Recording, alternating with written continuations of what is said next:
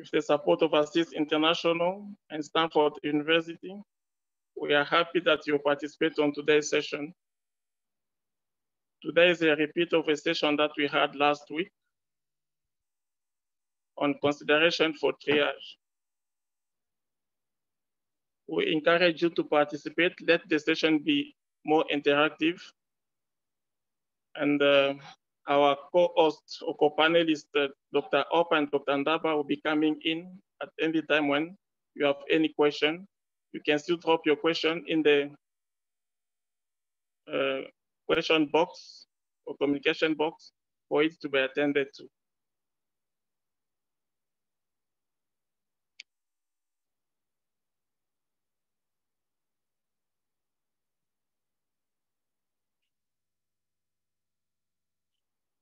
So this session, we're gonna give you some housekeeping etiquette. Our programming is based on a foundation of love and respect. Please respond kindly rather than react if you disagree with something. It's everyone's responsibility to keep the webinar a safe space. We'll be using the chat function for question and answer on the bottom of your screen. Please send all questions through the chat box and feel free to introduce yourself. Please turn on your video, position your webcam effectively to show your face if alone or to capture the whole group. For any IT issues, send a message through chat to Echo IT. This session is being recorded and your attendance is consent to be recorded. Thank you.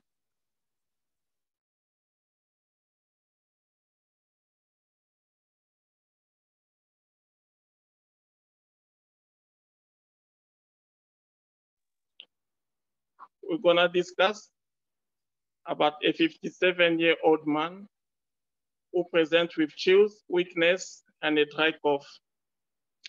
You're in casualty on duty, and this patient comes to you. What will be the considerations for triage that you put in place when attending to this patient? So our practice change objectives for today's will be healthcare providers to follow recommended PP guidelines.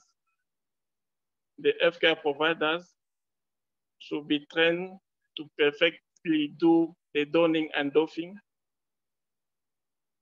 Patients with potentially contagious infections should be isolated early. Screening method for SARS-CoV-2 should be put in place. Healthcare providers to recognize and diagnose hypoxemia on time. You have to use the pulse oximetry to appropriately triage hypoxic patients and prescribe non-invasive oxygen therapy using the most appropriate device available.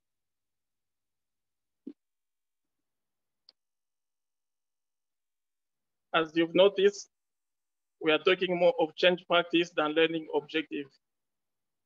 The intention behind this training or these sessions is to be able to talk, to change our daily practice.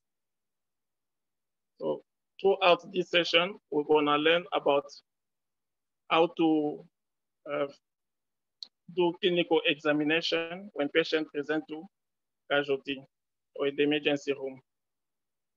Monica, please, could you click on the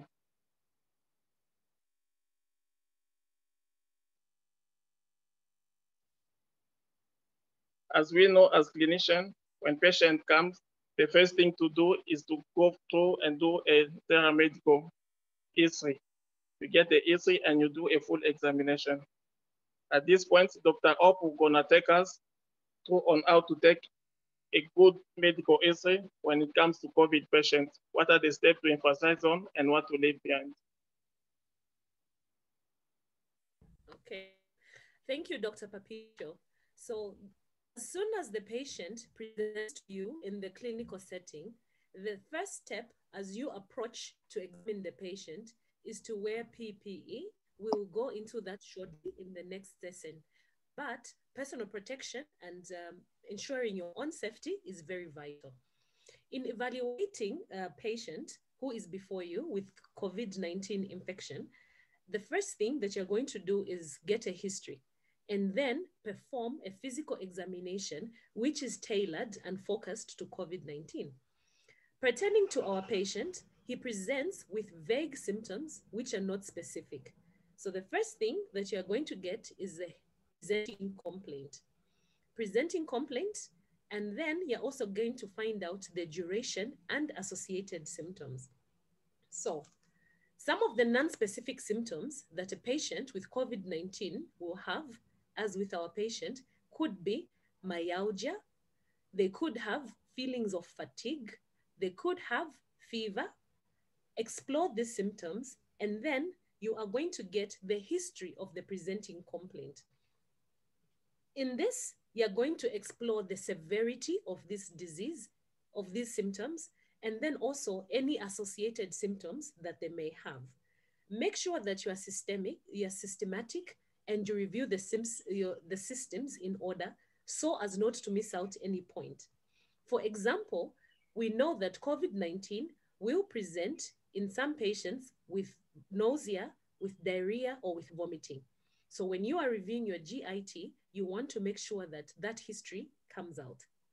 We know that COVID-19, apart from presenting with GI symptoms and with non-specific symptoms, the predominant symptoms could be respiratory.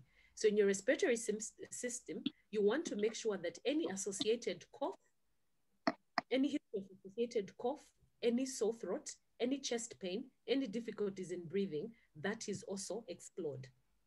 We know that COVID-19 could also present with CNS symptoms, such as headaches.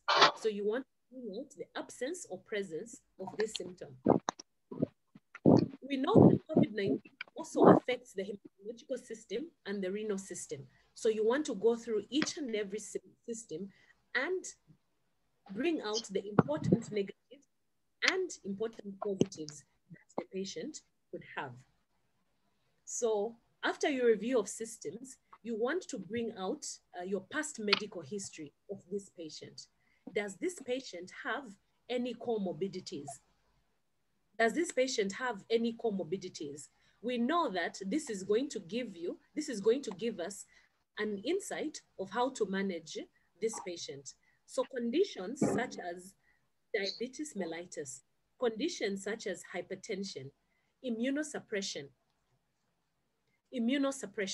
all of these we want them to come out, as it will help us to tailor the management of this patient. After the past medical history, you'd want to transition to the drug history of this patient. Is this patient on any medication? If they are, do find out the dosage of the medications, how often they're taking them. And if the patient has got any allergies, this is the perfect time to bring this out. Family history is very important. Gather some history. Is there history of diabetes, cardiac history, any genetic conditions in the family? Social history plays a very vital part when you're managing COVID. We have talked about the respiratory nature of this patient. It will help you to decide whether the patient is fit for home isolation or home quarantine if their living conditions are acceptable. I think in a nutshell, these are some of the pertinent history that you'll get from your patient. Remember to have a systematic approach to it and target your physical examination to tally with the symptoms that the patient presents with for you to have a conclusive differential diagnosis. Dr. Papytcho, thank you.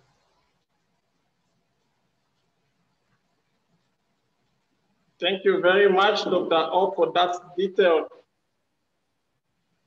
comments on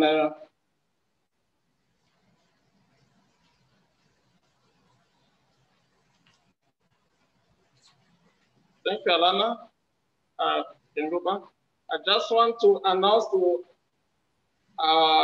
participants outside from this place that it's raining heavily here. It has just started raining heavily. Hopefully it will not affect the quality of the session. Sorry for that. The case update that you decide to perform an easy and a physical exam. When interviewing the patient further about the issue of his present illness, you discover he has a 4-day history of chills, weakness, and dry cough. His wife is a nurse at the hospital and tested positive for SARS-CoV-2 3 days ago. His wife has a pulse oximetry at home, and at the patient check his oxygen saturation. The reading was 89%. So his wife sent him to the emergency department. So here I would like to know, if you're in the emergency department, what type of PPE will you be wearing there? Remember, this is an infected suspect patient. Until when we confirm, then it will be a confirmed test, but there are different type of PPE that you have to wear. So after watching the video, Dr. Ndaba is gonna make some few comments on the type of PPEs and what is the importance of wearing a PPE when working in a triaging room.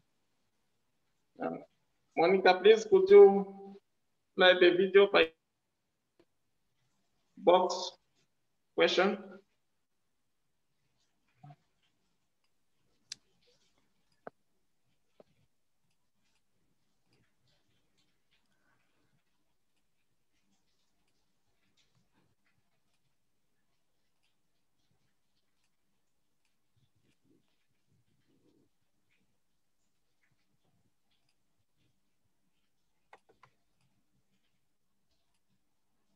How to safely put on personal protective equipment, or more commonly called PPE.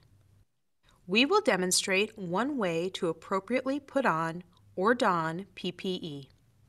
More than one donning method may be acceptable to your facility. It's important that you receive training, demonstrate competency, and practice your healthcare facility's donning procedure. First, identify and gather the proper PPE to don, including an appropriately fitted isolation gown, a NIOSH-approved N95 filtering facepiece respirator for higher level respiratory protection, or if a respirator is not available, a face mask, a face shield or goggles, and a pair of disposable patient examination gloves. Perform hand hygiene by using alcohol-based hand sanitizer or washing your hands with soap and water for at least 20 seconds. Put on the isolation gown. Tie all ties or snap all snaps. You may need assistance from another healthcare provider.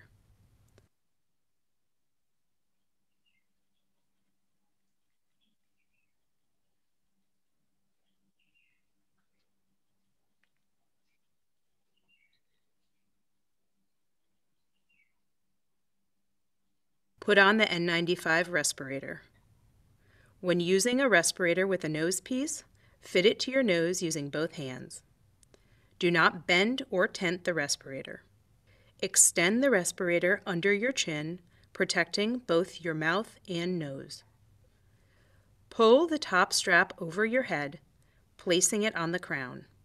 Then pull the bottom strap over your head, placing it at the base of your neck.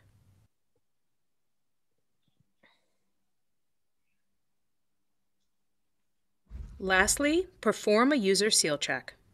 Do this by using your hands to cover the surface of the respirator and gently exhale, checking that the facepiece bulges slightly. Then, while keeping your hands over the respirator, take in a quick, deep breath, checking that the facepiece collapses slightly. If air escapes through the edges, readjust the fit of your respirator and perform another user seal check. Do this each time you put the respirator on. If a respirator is not available, put on a face mask. Extend the face mask under your chin, protecting both your mouth and nose. If the mask has loops, hook them around your ears. If it has ties, secure them at the base of your neck and crown of your head. Next, put on a face shield or goggles.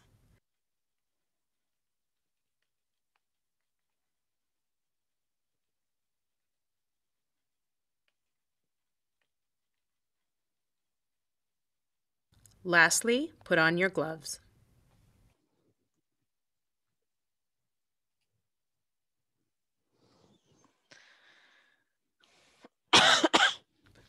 Pull the gloves down so that they cover the wrist of the gown.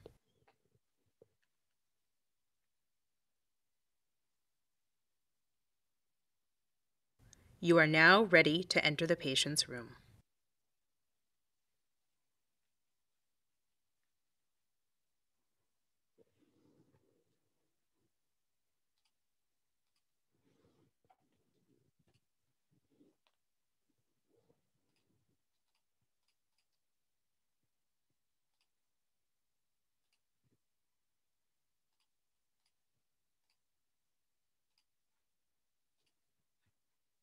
Oh, Dr. Papytcho, I think you're on mute.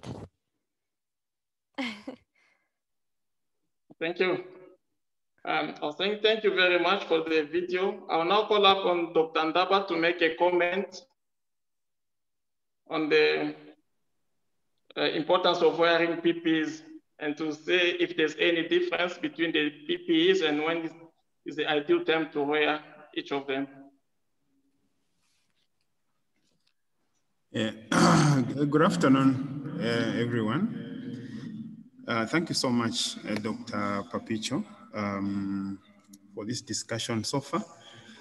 Yeah, so PPEs or personal protective equipment are an important element in the infection prevention and control measures. Yeah, so for us healthcare workers, PPEs are an essential part of healthcare provision as we take care of these COVID patients. We want to prevent infection or infecting ourselves. So as you've seen from the video, you saw that some of the different types of personal protective equipment that you need to have will include a face mask. And the face mask, you can have a simple surgical mask or the N95 mask. Okay, so in the triage setup, if you are able to get the N95 masks, that would be ideal. However, if those are not immediately available, even a simple mask would still suffice. You would need your gloves, yeah, because remember, our hands are our working tools. They touch a lot of things. So you need to make sure that you protect your hands by putting on gloves. You will need a gown to shield yourself from contamination. You will need an additional face protection, which may be achieved by the use of a face shield or goggles, if you have them. In addition to the above mentioned PPEs, you can have a coverall that covers the whole body from the feet all the way up to the head.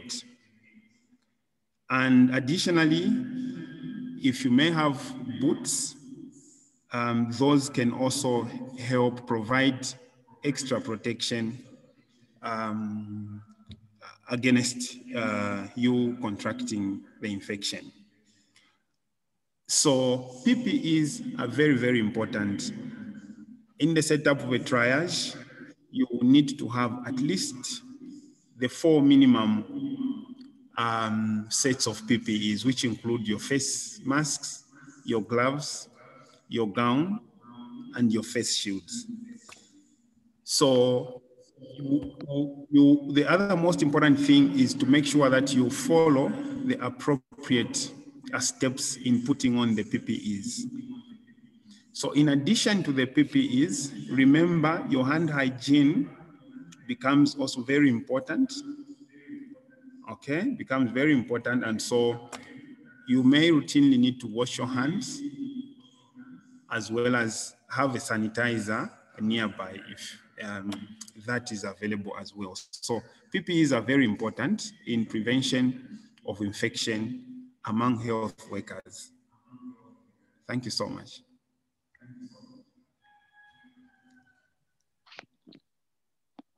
Thank you, Dr. Daba, for that detailed comment. I would ask or urge our participants, if they have any question or any concern, they can drop it in the chat box. For those in the big hall, they can use the one of the laptop, the one facing toward the screen, for them to write their question, and then it will be answered as the session is taking place.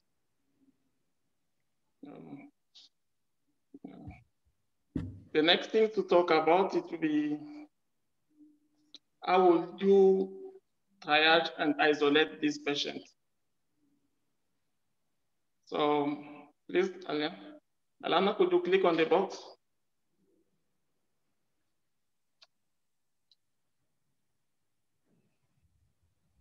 This patient was come to you and found in a very busy environment, usually our emergency room or casualty. They have other patients who are there, but because we've installed another way of screening these patients, we have to know on how to triage them because they come in different clinical presentation. So by triaging, you'll be able now to isolate the more sick to the patient who's just presenting mild or moderate clinical presentation. Yeah. Dr. Opp, would you give us some comment on which patient should we consider more when doing the triage? Okay, thank you, Dr. Papytcho. When it comes to triage, triage is the process of sorting out patients according to the condition or the illness or sickness of the patient. So you're sorting out patients into groups.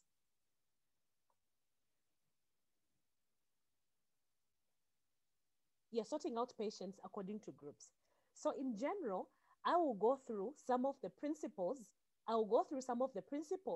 That you must employ when using a triage system. Ideally, during a pandemic of an infectious disease such as COVID-19, the first thing that you want to do, your first element of triage, is to make sure that the patients who are coming to the healthcare facility are patients who need urgent or emergent healthcare. So patients who are coming for routine visits, who are coming in for elective surgery, as an example, these patients may be attended to via telemedicine. They can be checked up on remotely away from the facility. That is one. Number two, you want to make sure that services which are non-essential, such as elective cases, can be put on hold or rescheduled up to the time when your facility can contain them. This will make sure that only patients who will benefit from the facilities or services which are being offered by your center come into the hospital. So one, when your patient or client comes to the facility, you want to set up a triage at the gate of your facility. That could be one point, or immediately after. This could be by way of setting up a tent just at the entry point of your facility. You want to make sure that there's one-way flow or there's a unidirectional flow of patients with appropriate signage so that your patient knows which pathway they will follow as soon as they enter your facility. That is one. At the point of triage, you want to make sure that vital signs, first of all, the patient is screened for SARS-CoV-2, and then vital signs of the patients are taken so that patients who are sick are attended to quicker than those who are still compensating. You also want to make sure that patients who are presenting to your facility with respiratory symptoms are isolated, or at least they're seen at separate stations from those who are coming in with other symptoms. This will prevent cross-contamination between patients. If possible, if your facility has an outbuilding, you want to make sure that this is where your patients are admitted. Once your patients are admitted or they're flowed and facilitated to this outbuilding, you want to make sure that there's maximum distance from individual beds. So you want to make sure that patients are actually kept at a distance. If there's a waiting bench, you want to make sure that these waiting benches are also kept at a distance. If you're in an outbuilding and you've got patients with respiratory symptoms, you want to ensure that you've got good air ventilation.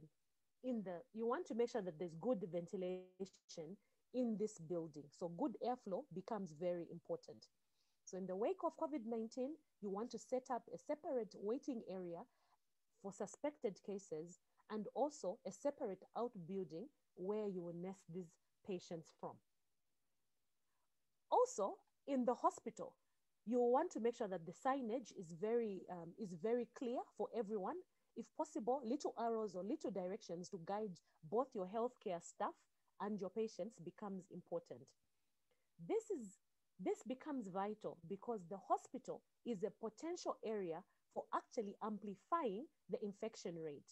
If all of this triage and PPE, infection prevention measures, are not being adhered to, this could actually amplify the infection back into the community.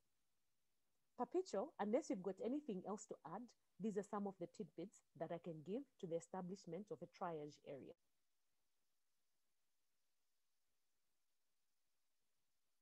Thank you very much. Thank you, Dr. O, for this detailed comments and telling us the need for triaging. We'll continue for our session.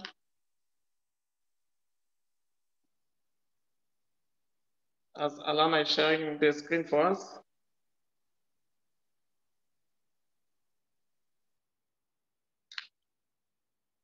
As we've been told before, these patients come in different clinical presentation. It's not always a practical thing that they'll come, all of them presenting same features. We always have to be in the lookout. One can come with one or two among the well-known clinical presentation. So we're gonna go through a few of them, whereas Alana will show us the symptoms of SARS-CoV-2. We just enumerate them with few comments. Some will come presenting with cough, shortness of breath, difficulty in breathing, fever or chills.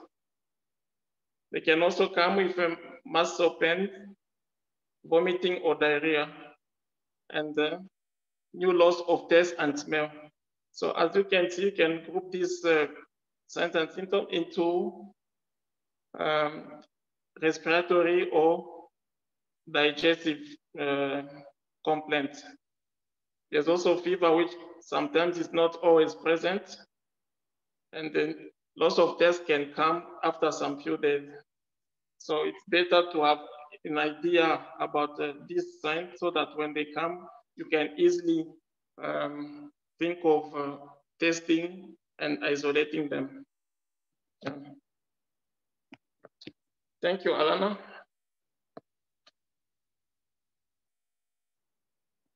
So Till now,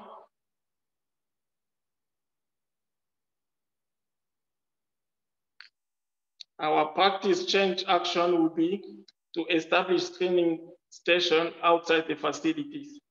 So if we don't have yet a screening room outside the facilities, we should bring on board everyone who's involved in the management of institutions so that we think of establishing a screening room outside the facility for good isolation of these patients.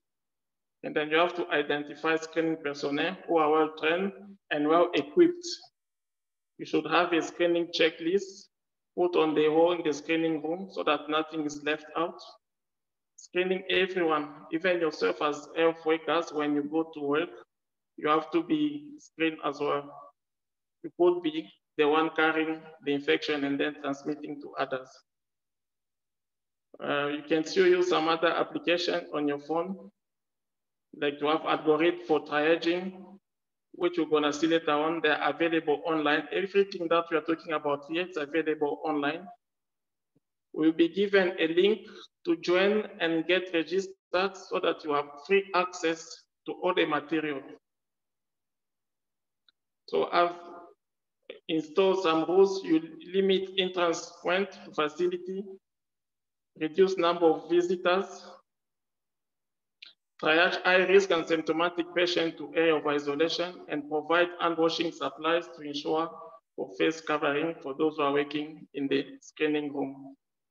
Ensure waiting areas are well ventilated and seats are put apart from each other. Our case update for now. Okay. This patient denies fever, shortness of breath at rest, headache, loss of taste, and loss of smell. He's talking in full sentences, but states he becomes short of breath with moving and eating. He has been less active and is mostly staying in bed or on the couch. Remember what we said earlier when we're talking about the symptoms? Sometimes they might come with a presentation that is not typical for COVID. So we also have to look very carefully when attending to these patients.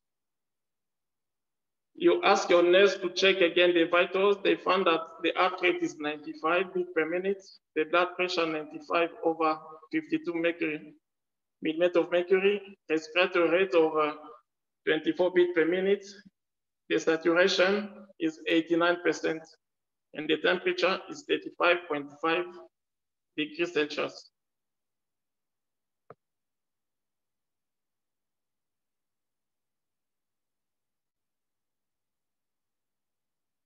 Next slide, please, Alana. When checking on your pulse oximeter, you realize that the patient is saturating low. So your concern is to say the patient is being hypoxic. We're gonna learn more about hypoxia. We'll first watch a short video for a few seconds, and then we'll have more comments from our co-panelists.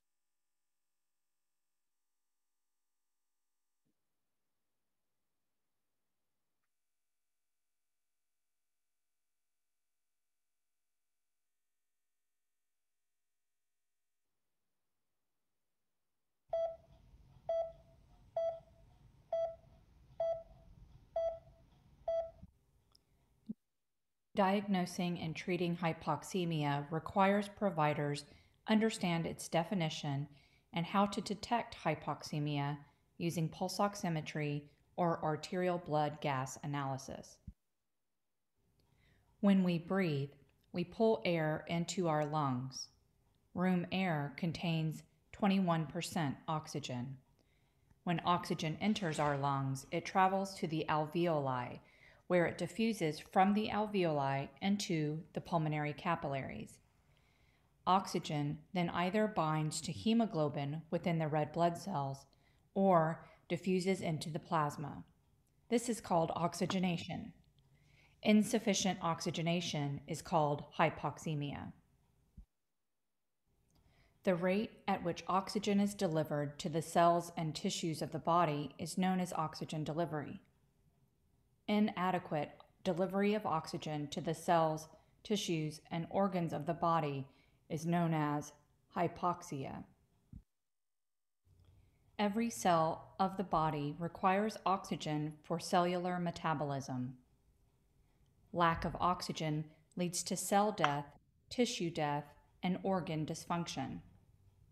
The rate at which oxygen is removed from the blood and used by the cells and tissues is known as... Thank you very much, Alana, for this video. We can ask to our participants to go online and watch the full video. For the interest of time, we might not be able to go up to the end. Dr. Ndaba, any comments about this patient who came hypoxic? What should be the fee and then what should they want to put into consideration? Yeah, thank you very much, Papytcho. So as has briefly been explained in the video, so hypoxemia, in simple terms, is a reduction in the concentration or percentage of oxygen in arterial blood, whilst hypoxia is a reduction in the amount of oxygen available for tissue metabolism at tissue or cellular level. So the most important thing to know about hypoxemia is that it's one of the common signs or effects of COVID-19 infection. So being one of the features of COVID-19, it is important that we understand how we can detect hypoxemia in patients who present with symptoms. So measurement of oxygen in arterial blood can be done in two ways.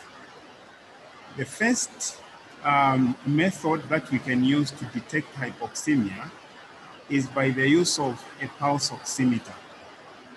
I'm sure in the subsequent slides, we'll be able to discuss this in detail. So the pulse oximeter will detect the percentage of oxygen in arterial blood. The other way of measuring or detecting hypoxemia is by the use of an invasive method where you will have to draw blood from the artery and use an arterial blood gas machine to measure your oxygen concentration in arterial blood. But we understand that most facilities may not have the privilege of having an arterial blood gas machine, which makes the pulse oximeters much more useful in detecting hypoxemia. So a pulse oximeter is very helpful and will help you in diagnosing hypoxemia and detect which patients will need oxygen. So it is important that as we are assessing our patients, one of the most important vital signs that we will have to measure is the oxygen saturation. And this can easily be done by use of a pulse oximeter, which will help you detect hypoxemia much, much easier. Thank you, Papytcho.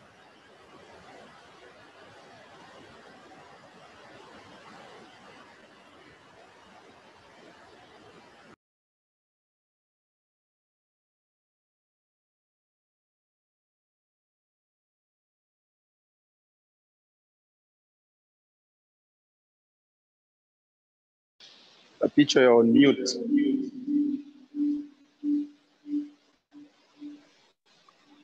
We'll ask our participants to answer the question of whether is the patient is hypoxemic or not, so that we get to go into a short discussion. Their answers will be reviewed in the next 30 seconds. Answer by yes or no, and we have a poll to see which one is the correct answer.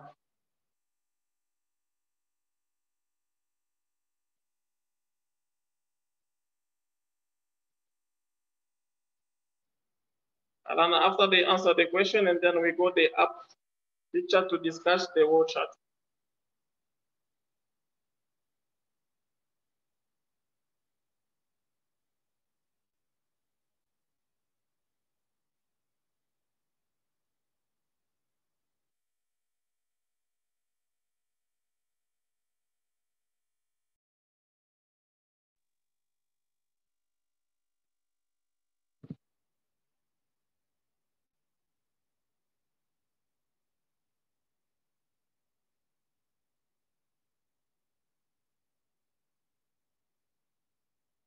Okay.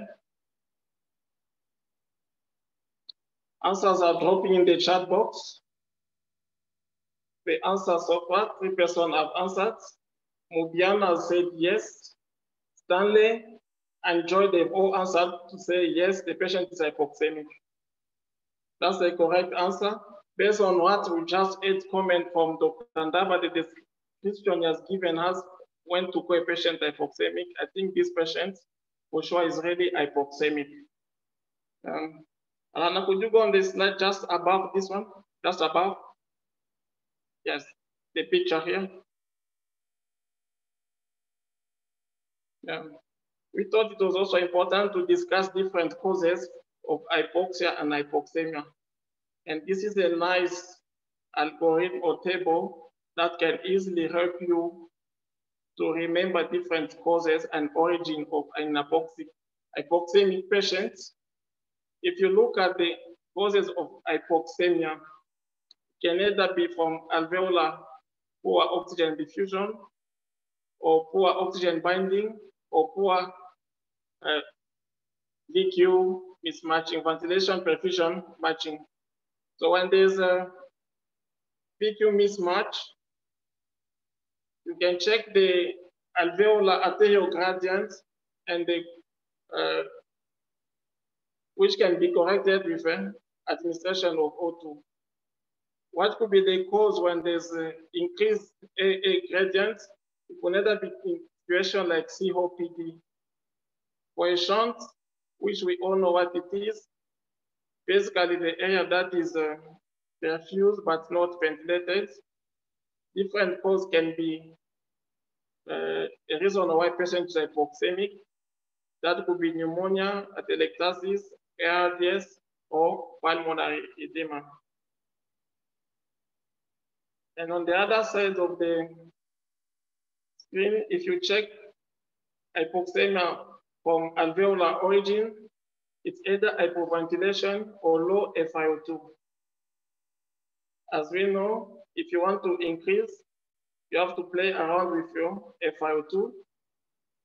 And by doing so, what could be the cause? It's either when patients, this is naturally for people who are doing altitude exercise, or people stay up there.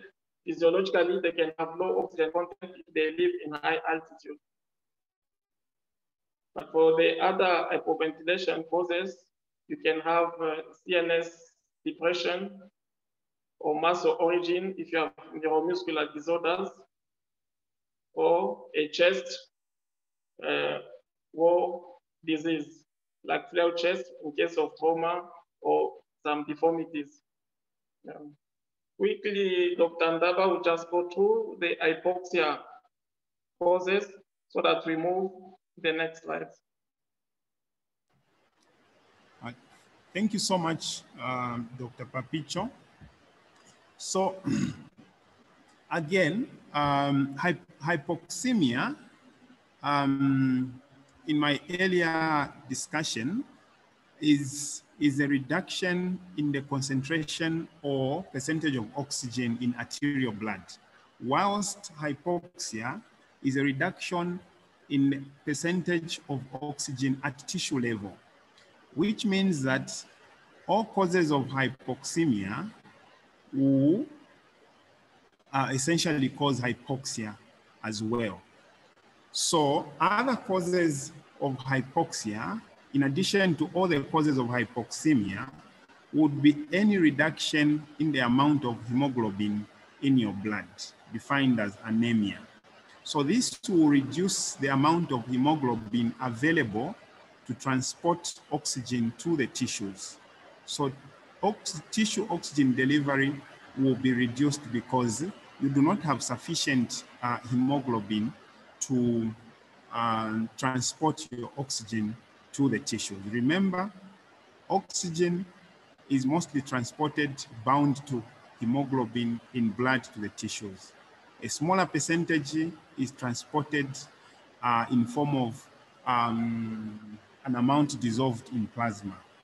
So the other causes other than hypoxemia and anemia is ischemia, which is just a reduction in the amount of, a reduction in tissue perfusion. Okay, the reduction in the amount of blood reaching your tissues. And this can be due to, for example, cardiac failure, when you have a reduction in cardiac output, or in shock states. Any cause of shock will reduce the amount of tissue perfusion. That will reduce your amount of oxygen delivered to the tissues, and that will cause hypoxia. The other causes will be histotoxic causes. Under this one, you can have cyanide poisoning. Cyanide poisoning will reduce the amount of oxygen available for your tissue metabolism. Thank you, Papytcho. Thank you very much. There's a comment in the chat box to tell us that when patient is hypoxemic due to VQ mismatch, you can put them in prone position, and then we improve their ventilation. As we know, prone position is one of the recommended positions to put patients. You can either prone your patient awake or ventilated. Thank you very much, Anna, for that comment. We can go back to our screen sharing. Alana, thank you.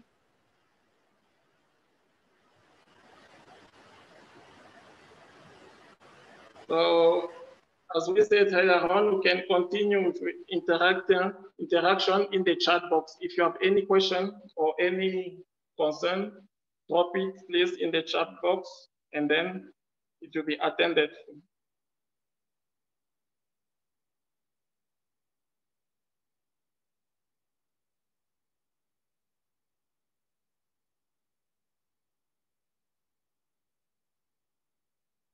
Thank you, Alana. So after talking about hypoxia and hypoxemia, our practice change action will be to download and print the oxygen ward chart for use in the ward. Also download and print the Lifebox Triage tool.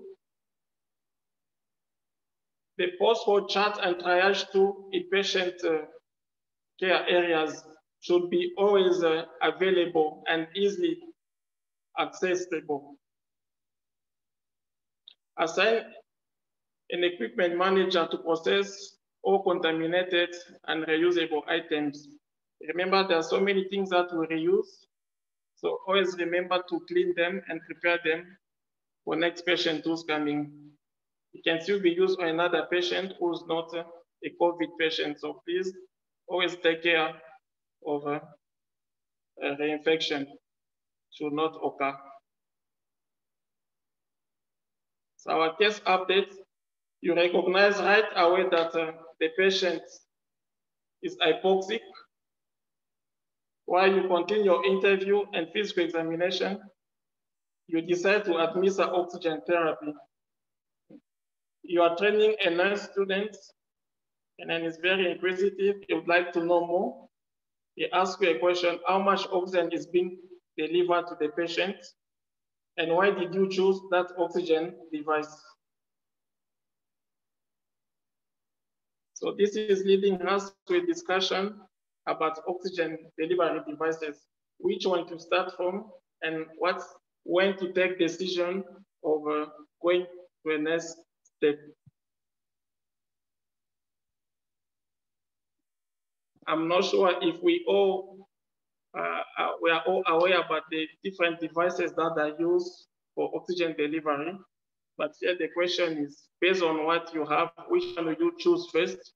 And when will you decide to change and go to the next or the highest oxygen delivery device?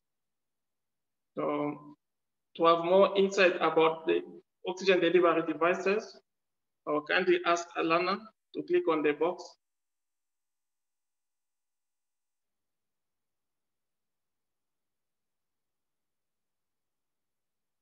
And Dr. Hope can take us through these different items used for delivering oxygen and when to decide to move up.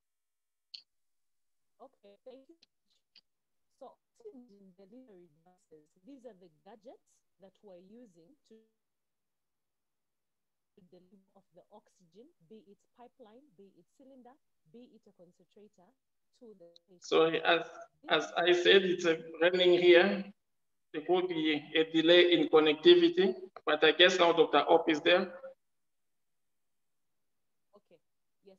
So the type of device that you choose would depend on a number of factors because all of these devices have different properties. The way we begin oxygen therapy. Okay. We're having a problem with connecting Dr. Hope. I'll take it up as she's getting ready. Yeah, I think Dr. Hope, it's just she's connected, but Dr. Hope, your voice is a bit faint. Is it possible for you to speak a little bit closer to the mic?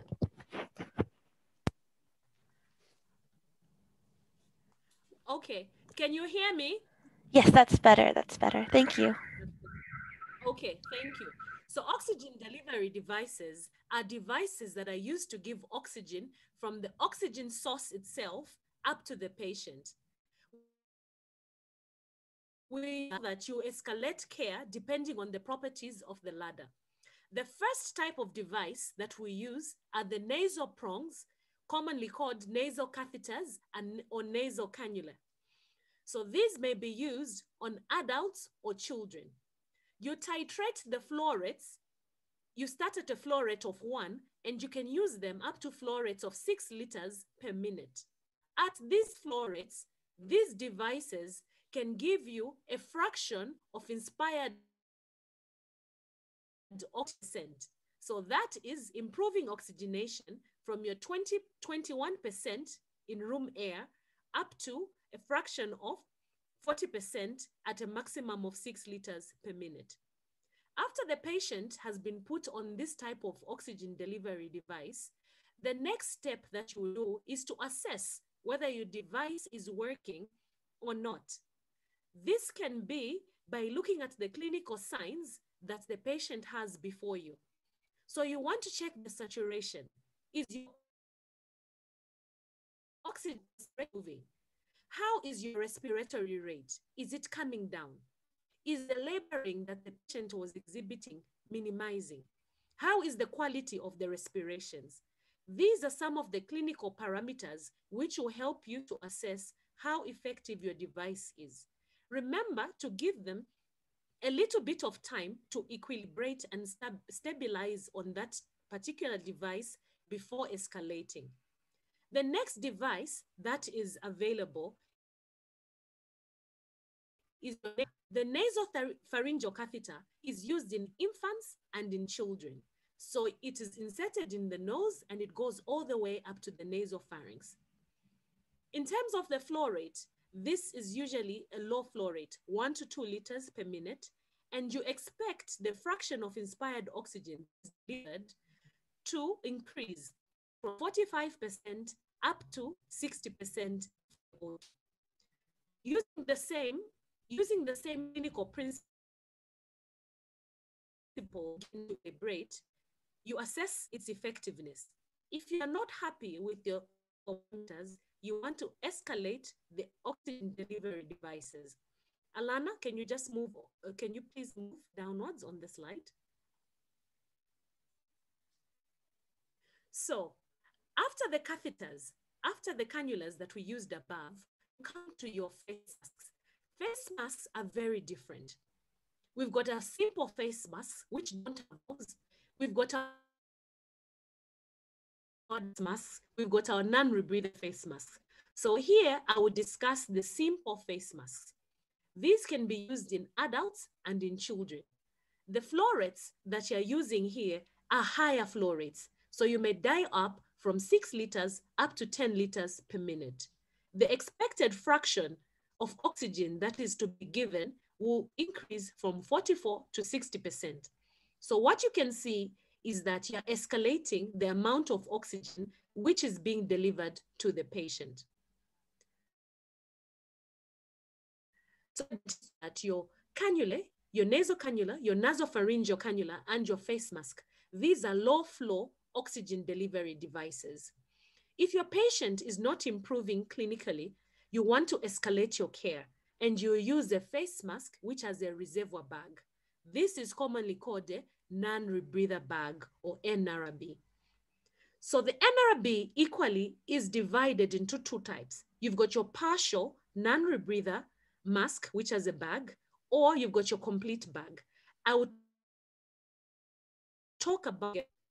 So your mask with a reservoir bag, you can use it in an adult or in a child. You can dial up your flow rates from 10 to 15 liters per minute. On this mask, the fraction of inspired oxygen that is given will vary from as much as 60% all the way to 95%. So that is the advantage that this type of mask has. Alana, can you please scroll down?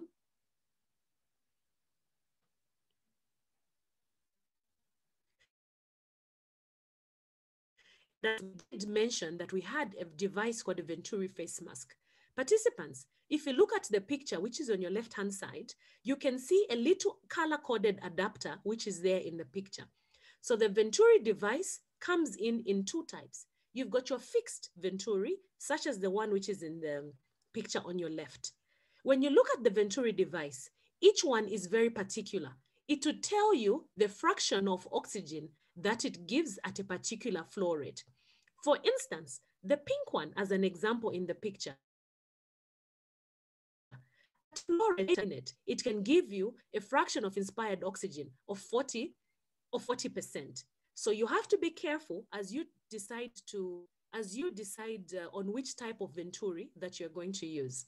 The other type of Venturi is a single Venturi device, but you can adjust it.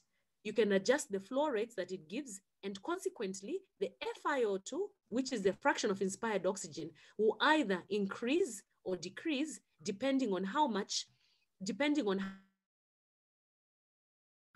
is. For Venturi, the oxygen flow rate and the FiO2 is device specific. In general, Venturis will be used from a flow rate of 4 liters all the way up to 15 liters per minute, and the expected FiO2 will be from 24% all the way up to 60%, depending on the device which is used. Alana, can you scroll down? Okay, I think that is the last oxygen delivery which we ask in this session. Thank you, Papytcho. Thank you, Dr. Opp. I have a question that I would ask you. Maybe you can give more comment on it. The real situation is that in most hospitals in remote areas, they might not have different delivery device to escalate from lower to the highest. Maybe you can just share some more light on the principle, just in summary, the principle behind that is there when you're doing the escalation oxygen therapy. Just very short, since it's really important for us to understand the importance of escalation in COVID patients. Okay, Papytcho, thank you so much. So what happens is that you may be practicing in a facility whereby your oxygen, the repertoire of oxygen delivery devices is limited. So one, you want to start from a device which to improve the least flow rates. This will, first of all, ensure that there is little wastage. So most of the facilities are equipped with nasal cannula. You have to remember the spectrum or the flow rates at which each device will use. So you may start from your nasal cannula and then you escalate upwards according to the device that you have. Remember, the whole essence of this escalation is to deliver higher quantities, or in training, higher quantities of oxygen to be limited as to the amounts of or the types of devices which you have, you may want to refer your patient to the next available center. That is one thing that you could do, as hypoxemia is a very life-threatening condition in patients with COVID pneumonia or COVID ARDS. So that is one tidbit which I would want to share. Thank you. Thank you. Thank you very much. I will still remind our participants that the material is free. All we ask you is to go online. The link will be shared after the session. You go free online and then you click on the link, you register, and at your own free time, you'll be getting access to everything that is being presented here in the next future sessions. We proceed with our class, and then we have very limited equipment. Are there guidelines for using disposable equipment? Let's see further about this question by clicking on the box, please.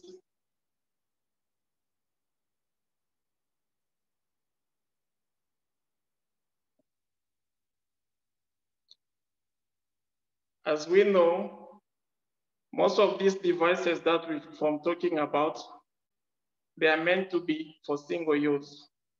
But for many reasons that we might not be able to stipulate here, we end up by reusing them from one patient to another one. But remember, when using the same device from one to another, you can do cause infection. You can also infect people, patients who are not COVID or any other bacterial infection can still be transmitted by reusing if not properly sterilized. To talk about IPC, I'll ask Dr. Ndaba to make a bit more comment on sterilization of different devices that we use.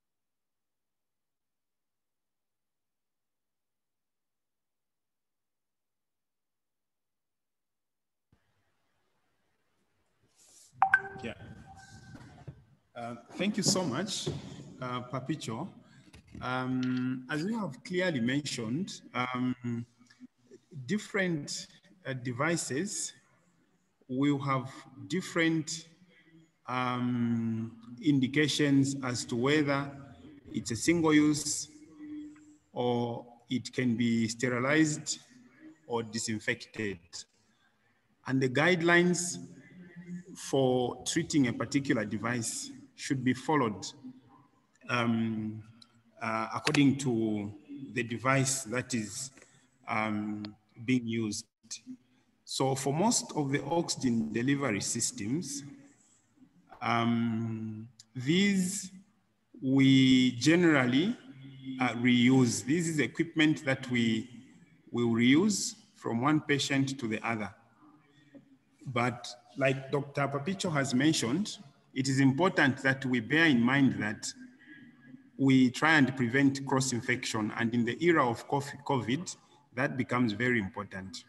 So there are different ways of sterilizing equipment, and instructions have to be followed according to each specific equipment that you are dealing with. For some equipment, you can do chemical disinfection, where you use different available solutions for disinfection that equipment, and you need to follow the different guidelines. For other equipment, you will need to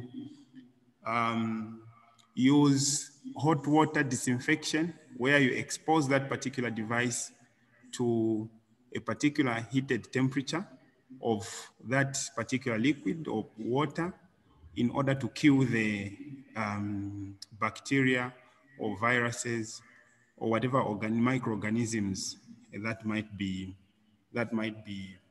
present. So it is important that we take time to actually clean and disinfect the devices that we use between patients to avoid cross infection.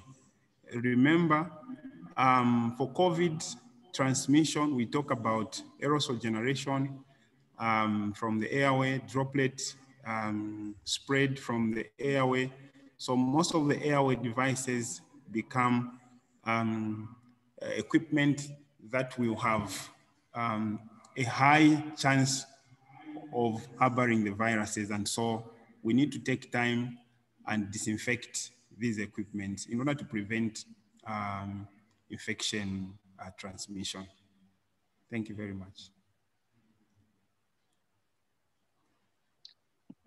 Thank you very much. And as we are going back to sharing screen, I would like also to make comment to say there's a link that has been shared where full details on how to sterilize this equipment is being given as per standard recommendation from WHO. So we can still go to the link, we print it, and then we share with our colleagues who are not with us during this session, so that even if we are not on duty, correct practice is being done at your working stations.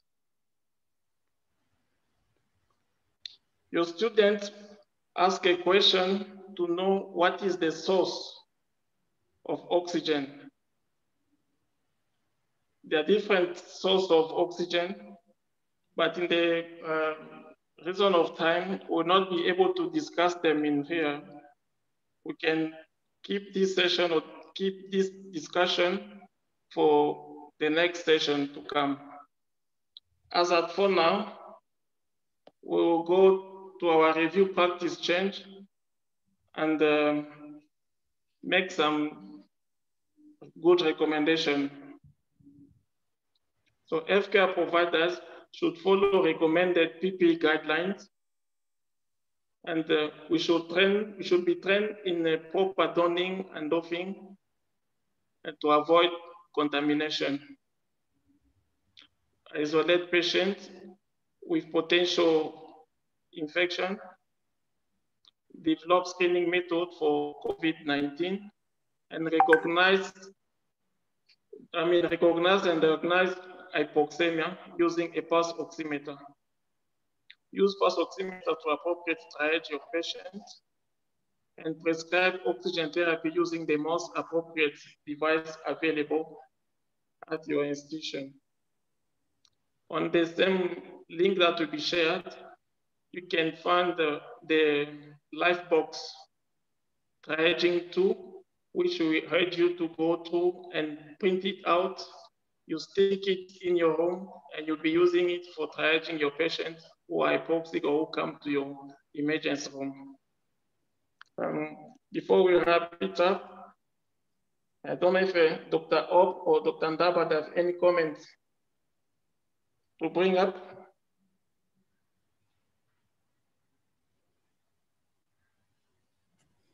Dr. Ndaba? Papytcho, Oh yeah, please, Karen, please. Okay, for me, my only contribution is that when you're attending to a patient with COVID-19 infection, step number one is your personal protection. The right type of PPE according to the risk which is before you.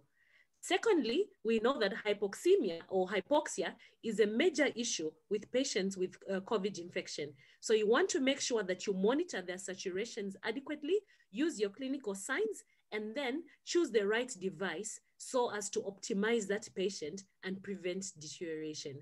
That is my key learning point for today. Thank you, Dr. Ob. Dr. Ndaba? In addition to what Dr. Piri has said, remember, infection prevention is key. And when we talk about the different devices that we use to attend to these patients, the airway devices, they need to be disinfected routinely so that we avoid cross-infection and infection between patients. So we need to follow appropriate disinfection guidelines, as well as making sure that before we use each particular device on the next patient, that device is in good condition.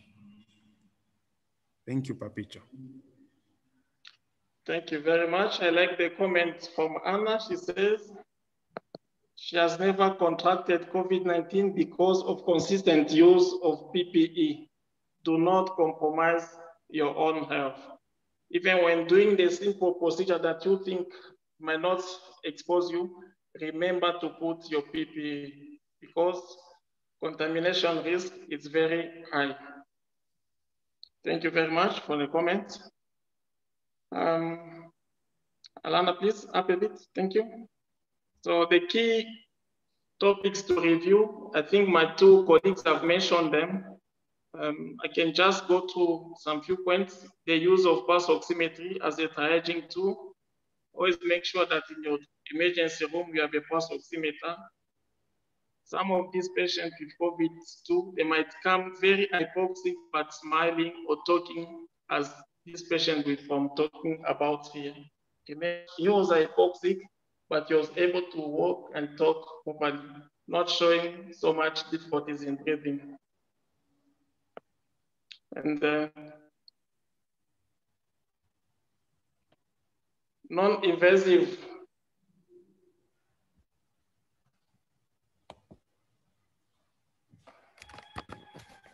there's a mark that has come on top of the screen.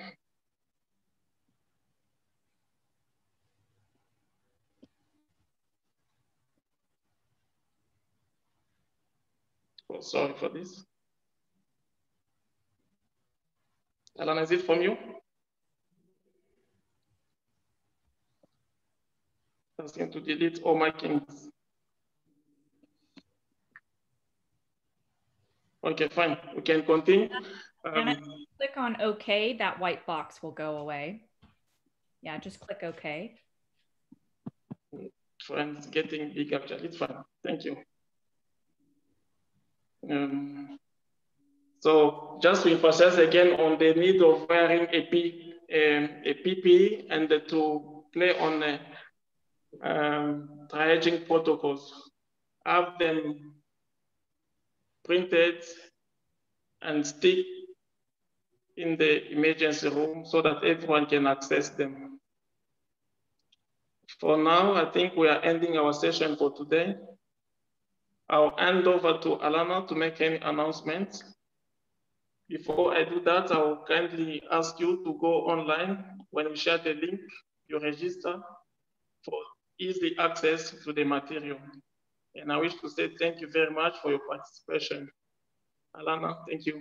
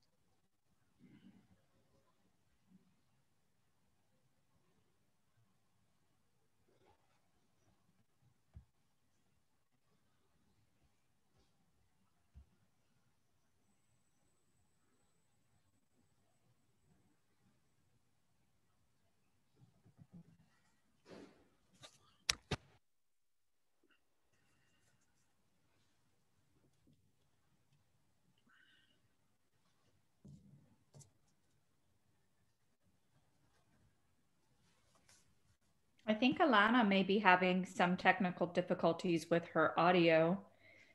But I think she wants to point out that all of the resources you used for your teaching session are available on the Learning Resource Center. So that link is shared there, and that each session will be recorded and a feedback survey will be sent out to all of the participants after the session. There's also a certification of completion. So all of the participants will receive that survey by email.